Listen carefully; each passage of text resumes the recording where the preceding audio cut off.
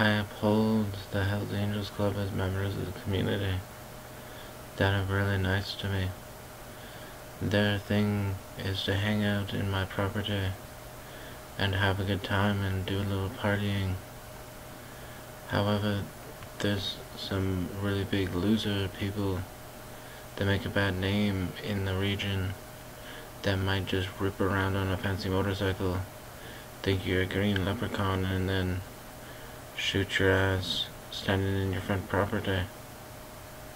And it makes a bad name, like I said, for those who want to ride motorcycles because they wanted to seem cool and murder somebody on the way home or to a party and end up killing a man out of cold blood, which is a term they use when you do it as just a murder which had no really animosity to it or reason.